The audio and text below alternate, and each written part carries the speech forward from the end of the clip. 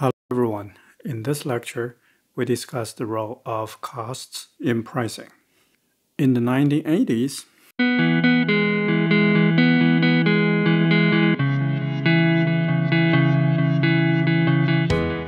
a publisher of specialized books faced the following situation.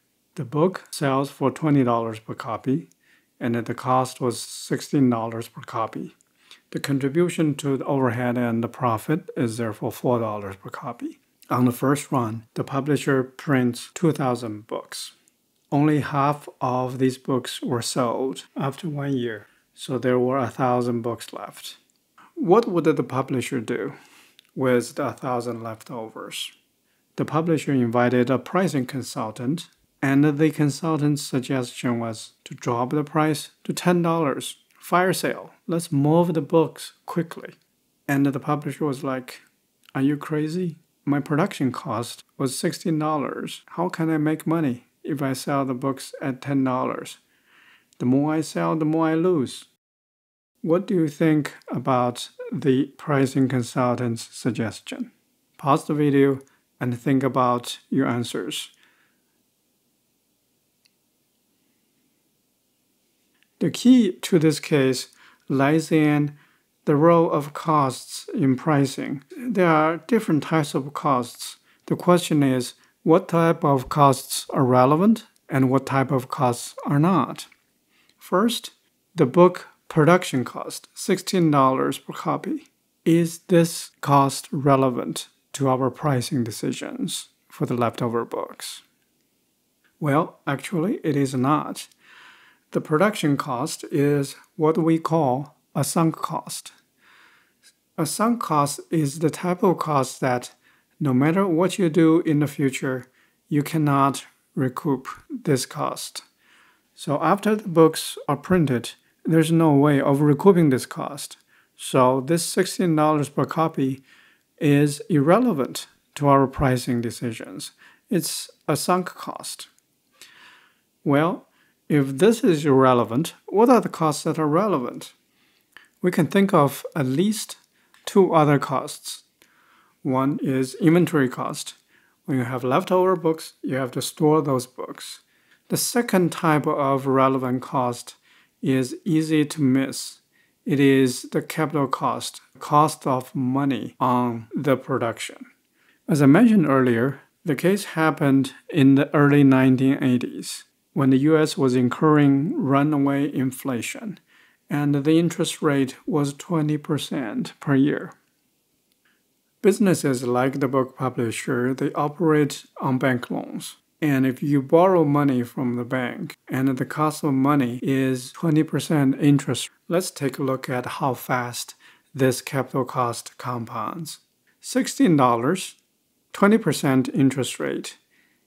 After 1 year, it becomes $19.2, and the interest cost is $3 after year 1. And similarly, if you compound this borrowed money all the way, the interest cost rose from $3 to $7 to $12 to $17. It quickly approaches the listing price of the book at $20. So, if you could significantly lower the price of the book and push it out in 1 year, you actually would save $4 in interest rate. That is, selling the book 1 year faster is equivalent to selling the books at $4 more in price. The pricing decision actually influences the cost. So this case tells us it is very important to consider the type of costs that are relevant to our decision and the type of cost that can be avoided or changed when we make sound pricing decisions.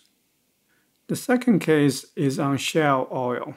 A few years ago, when oil price tanked, I read in news reports, it says the cost of oil is $40 and the price of oil has dropped to $30. Shale oil is in huge trouble. Is this true? A shale oil fracking company has invested $20 million in equipment, which lasts 10 years before new equipment is needed. Its variable cost of drilling and production is $20 per barrel. Its wells produce 100,000 barrels a year. Now, crude oil price has dropped to $30.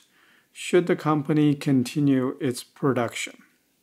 According to accounting, $20 million in equipment is depreciated into 10 years. So that's $2 million a year. And $2 million a year divided by 100,000 barrels.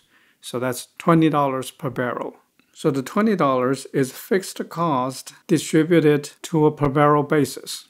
But what's going on from an operating standpoint when you have a price of $30 and a variable cost of $20? Your operating cash flow is actually positive. That is, $30 minus $20 is $10. This $10 can actually be used for other purposes. For financing, you can pay it on interest. For overheads, so you can pay for other fixed costs. In the meantime, the additional $20 from the depreciation is not an actual operating cost. The reason being, you either have already purchased the equipment, you are not currently paying this $20 per barrel, or you have used bank loan to purchase the equipment. Again, you are not paying this $20 per barrel cost, you are paying bank interest. So either way, as long as price is above variable cost, the shale oil companies are actually better off keep drilling because they are cash flow positive and they can still make money. In the meantime, is this situation sustainable over, let's say, a decade? It is not. As you can see, a long-term perspective and a short-term perspective, we are looking at very different situations. In the short term, in this cost structure, the shale oil operator should actually continue.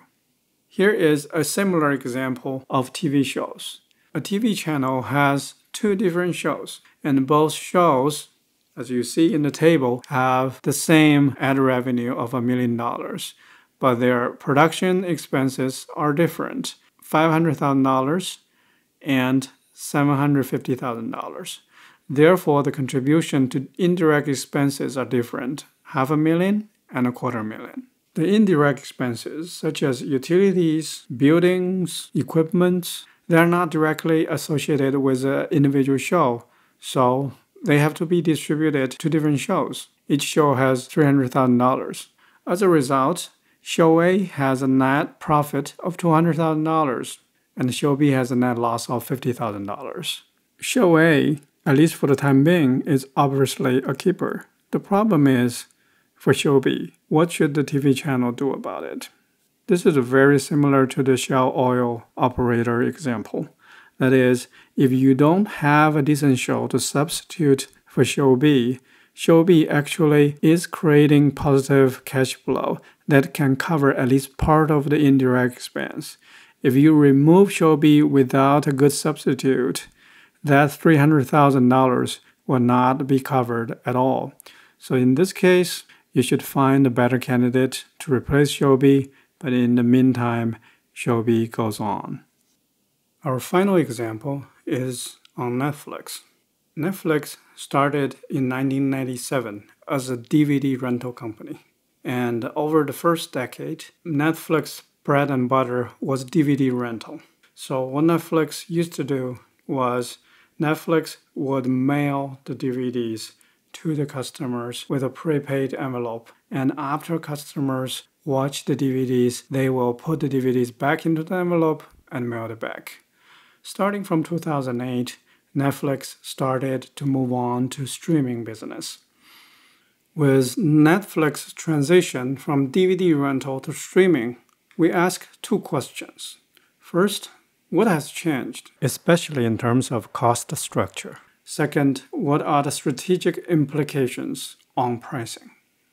Let's examine the before scenario, DVD rental. Netflix mailed DVDs to customers. Customers watch the DVD and then return it. If we compare having one customer versus having hundreds of customers, how does the cost differ? Does the cost expand proportionally or does the cost stay the same?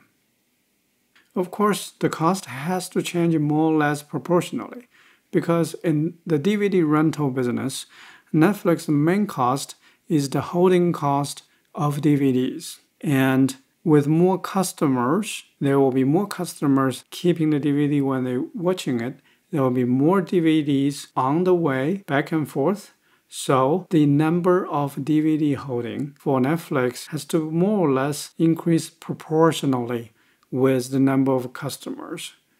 So in this situation, Netflix is mainly a variable cost-driven business. Its cost structure expands with its customer base proportionally. That situation has changed when Netflix moved to streaming. And in streaming, the main cost is production and delivery. It does not change all that much whether you have one customer or 10 customers. For a similar comparison, consider Microsoft.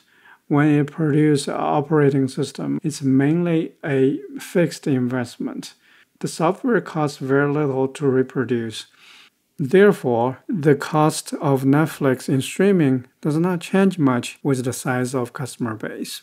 The interesting part in a fixed cost focal business is each additional customer that Netflix gains is almost pure profit because there's very little additional variable cost for each additional customer. And the larger the customer base there is, the more customer will be able to dilute the fixed cost structure and the more profitable the company is. What is the implication of such cost structure change on customer acquisition?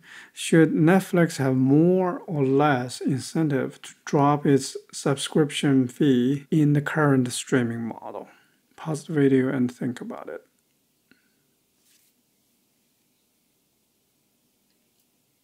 Given that Netflix is now a fixed cost focal business, it actually has less incentive to increase the subscription fee. The reason is increasing subscription fee risks losing customer. Because it does not incur high variable cost, each additional customer is almost pure profit. Similarly, the fixed cost structure allows Netflix to expand internationally and charge much lower fee outside the United States.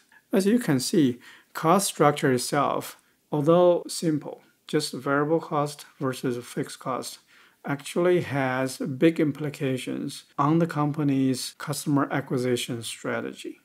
To recap, in this lecture, we have covered different types of costs and their implications on pricing. Specifically, we should not consider sunk cost in decision making. And we should examine different types of costs in order to figure out whether they are relevant or irrelevant to our pricing decisions. Capital cost is relevant, book production cost is not. Oil drilling cost is relevant, equipment depreciation is not, at least in the short term. TV show production cost is relevant, indirect cost is less relevant. Finally, simple concepts like fixed versus variable costs have implications to the company's strategic decision-making process. That's our discussion on the role of costs in pricing. Thank you. I'll see you next time.